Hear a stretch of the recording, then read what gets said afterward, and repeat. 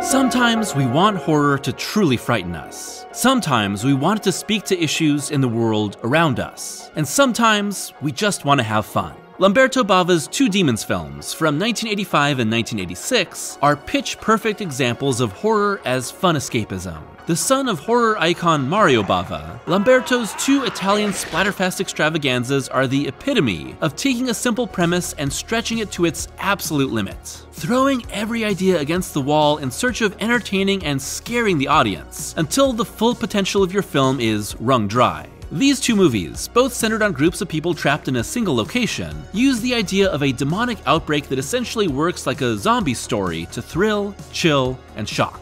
Yet, to me, it's all done in such extremes. Extreme emotions, extreme shot composition, extreme gore, that it becomes a caricature of horror. First, it's an innocent victim being turned into a demonic monster. Next, it's a dwindling group of survivors on the run from a legion of the damned. Finally, it's a hero on a motorcycle swinging a sword. There's no limits of reality, no air of pretension, just a group of creators putting everything they can think of on screen. Whether it's a movie theater or an apartment, a legion from hell has arrived to bring us the pure horror joy of Demons 1 and 2.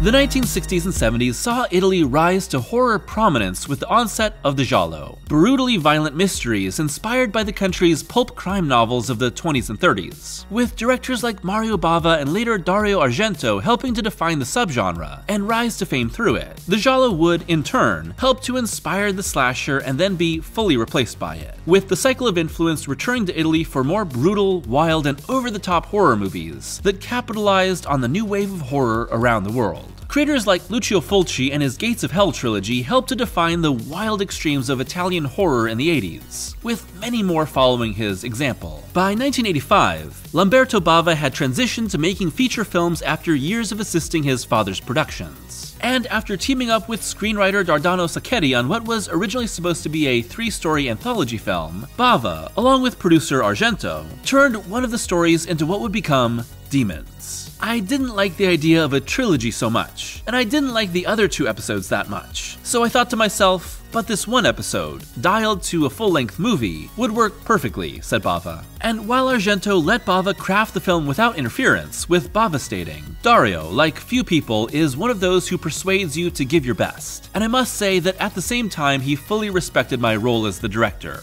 The film is clearly influenced by the producer.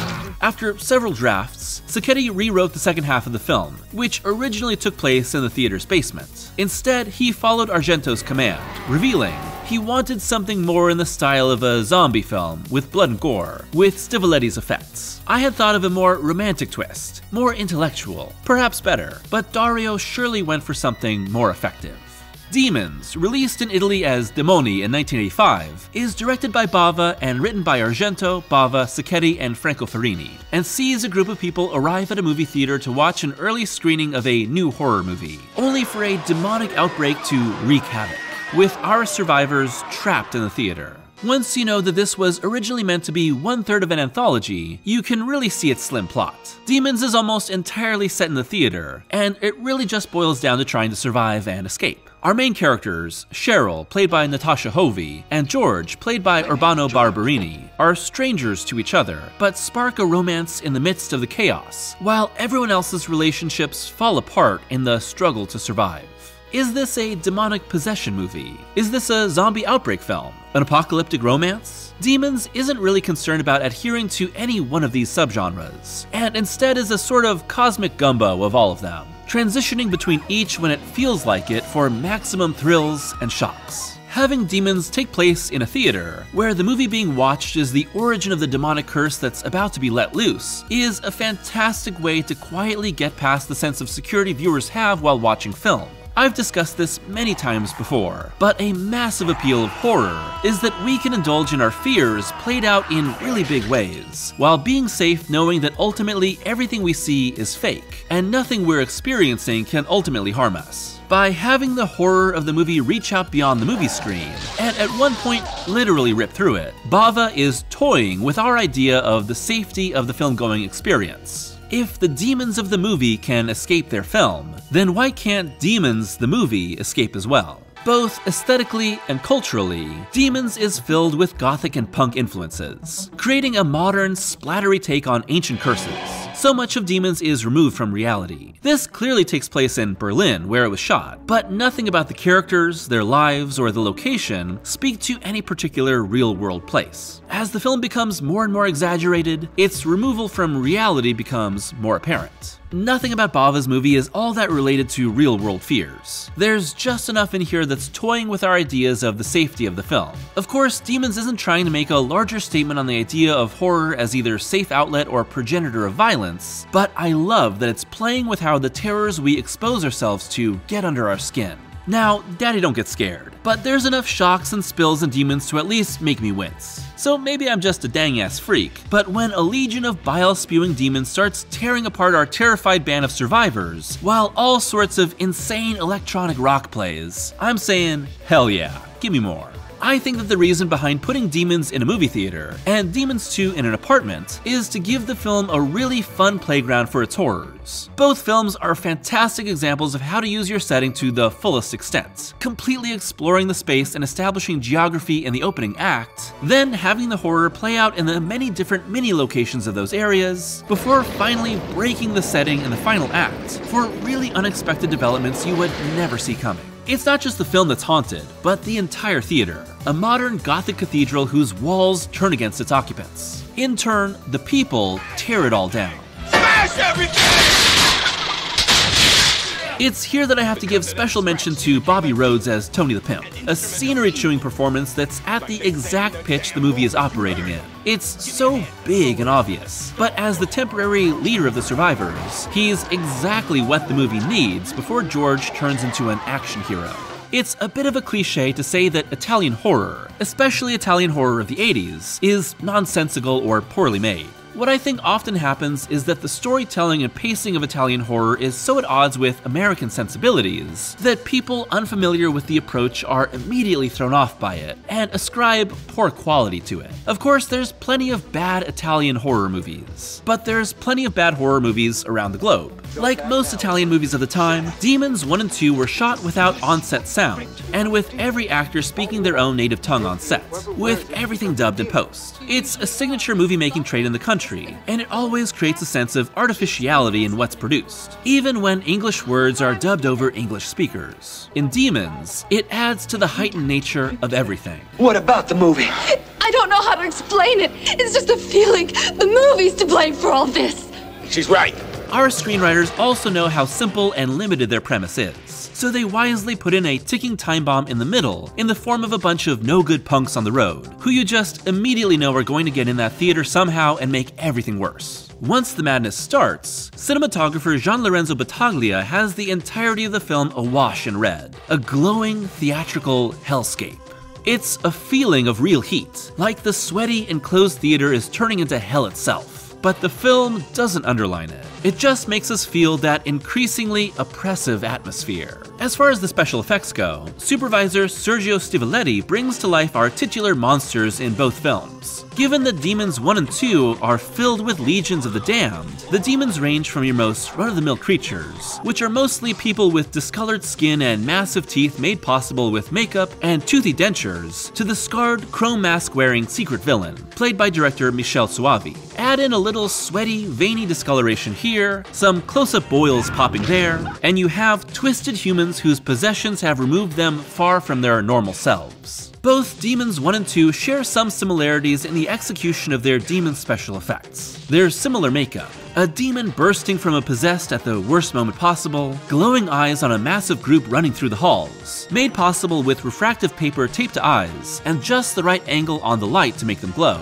and lots of slime to make them suitably icky.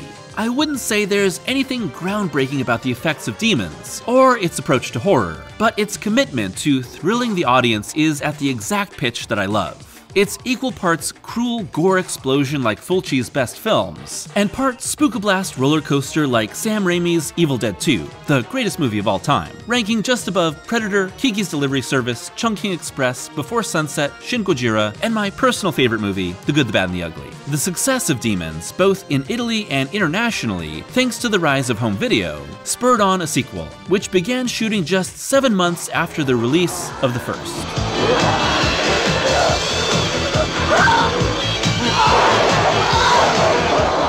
Demons 2, also directed by Lamberto Bava and written by Argento, Bava, Ferrini, Sacchetti, and Sergio Stivoletti, is, well, pretty much the first Demons, but now in an apartment building. Demons 2 opens with an English voiceover reminding viewers of the events of the first Demons. But in this sequel, the events of the first movie are just a film. Like the original, our protagonists in the real world watch a horror movie that starts to affect reality. There are some twists, however, including television being the portal for contagion, complete with a really cool POV shot of the curse coming for its first victim. Overall, I don't think the Demons 2 is quite as good as the original, but I love that it takes a little more time to establish motivations and struggles for quite a few characters, setting them off on their own small arcs separated across the building. The greater variety of locations available in the apartments, an elevator, lots of different units, a gym, the parking garage, means that every set piece feels different from one another, and the film really feels massive.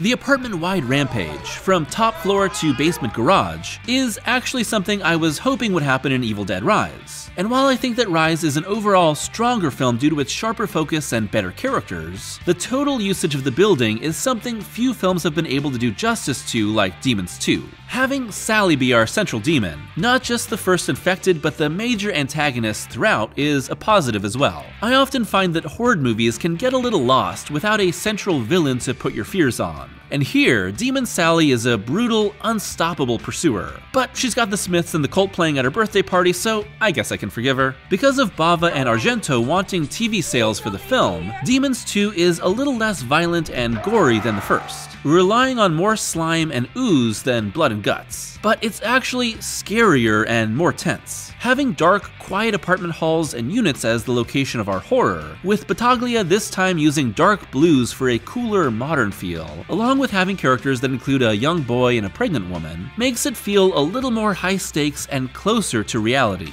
It's also harder to tell who our main characters will be at first, before paring down to David Knight as George, another George, and Nancy Brealey as the pregnant Hannah. The sequel's big centerpiece, the one that takes up the most time compared to anything else in the film, is a battle between our pregnant lead character and a laughably fake little winged demon, complete with very obvious wires. It's a shame it takes up so much screen time as it's just not well done. But I think there are plenty of fantastic sequences that make up for it. In particular, the claustrophobic and doomed attempt to escape from the parking garage is a highlight, as a group of survivors led by a returning Bobby Rhodes, now playing a gym instructor, and of course you gotta have this guy back, is closed in on by a tidal wave of hell. The fate of a daughter played by a young Asia Argento, the first of many times her dad put her in one of his movies, is about as tragic as these movies get. Demons 2 was more easily distributed around the world, with the BBFC not even editing it for European release, but it didn't perform quite as well as the original. Given the simplicity of the premise, it's no surprise that Bava and Argento were planning a Demons 3. However, several drafts of the script, which would have first had a comic book cause the outbreak, which was then replaced with an airplane landing in hell and essentially ripped off Alien, and then a church be the location of our outbreak, never happened. That church script was eventually reworked by Michelle Suavi, who had just finished the awesome Stage Fright that I covered in my 13 Unsung Slashers video, becoming The Church in 1989. The Church is awesome, by the way, a slow burn and moody film that Suavi specifically wanted to be different than Demons, which he labeled as schlock. Which, I mean, fair. Meanwhile, Bava's 1989 film The Ogre would be released in the US as Demons 3, but neither of these movies are true Demons entries. And as we reach the end of our video, I want to talk about the endings of both Demons films, as they really speak to the different outlook of each, for better and worse. Demons 2 has a relatively happy ending, with our central couple giving birth to a healthy baby, escaping our main demon, and walking off into the sunset. A really simple, almost too easy conclusion. The first Demons, on the other hand, gives us a great, nasty little surprise, as George and Cheryl escape the theater only to find that the entire city, and possibly the world, is succumbing to the demon zombie outbreak, riding off into an unknown future. And the little boy from the house by the cemetery is here too. But wait, the rolling credits are brought to a screeching halt as Cheryl suddenly becomes a demon.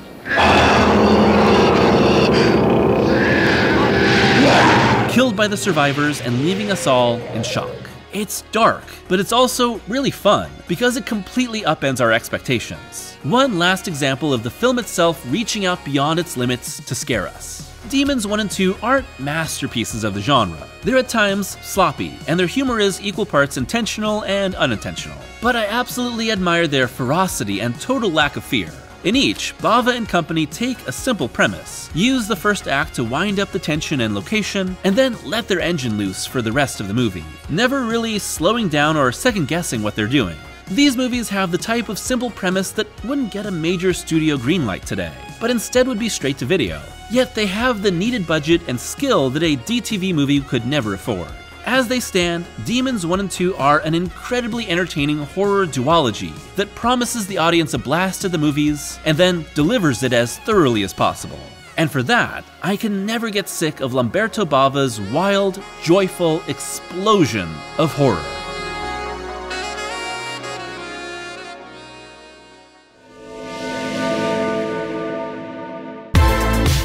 Thanks for watching today's video, and we're back to Italian horror. If you've been following the channel for a while, I always at least cover one Italian horror movie every year. But this year, I think there will be more than one. And Demons 1 and 2 are just such incredibly fun horror movies that I just really wanted to talk about them. As I mentioned in the video, they are wild and full of ideas and not always perfect, but they are, above all, extremely entertaining. And for a big horror guy like myself, I can't help but admire the sheer creativity and amount of ideas thrown on screen every minute. Of course, I think that Demons 1 is a better movie than Demons 2, but if you like the first one, you're gonna enjoy the second. Lamberto Bava isn't one of the titans of Italian horror, or horror in general, and has always been in the shadow of his father Mario Bava, but these two Demons movies are the highlight of his career. And I really just had a blast rewatching these movies, talking about these movies, and making this video. So I hope that you enjoyed it too. I'd love to hear your thoughts on the Demons movies, and where they would rank in the pantheon of Italian horror for you, as well as what other Italian horror movies or foreign horror movies in general you'd like to see covered in the channel, because I have a lot of ideas. And if you've never seen either of these movies and you're a horror fan, I highly recommend you check them out. They are readily available on all sorts of streaming services. As always, I'd like to give a huge thank you to my patrons for their continued support, and if you'd like to be a patron, it's only $1 a month for early access to every video, as well as exclusive Patreon-only reviews. So until next time, I hope that you're taking care of yourselves and letting a great horror movie reach out and grab you.